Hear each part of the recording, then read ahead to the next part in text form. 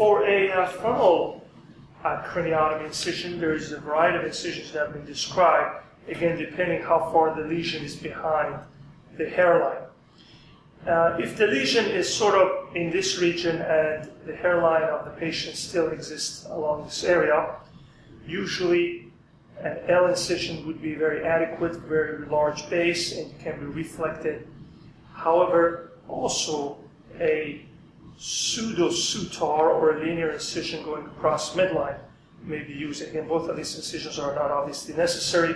One would be this way, exposing this area, or a linear incision, again, retracting the scalp, exposing this region. If you're using an interhemispheric approach and the head is placed completely supine, for an interhemispheric corridor, we usually just use this far of the incision just around the coronal suture.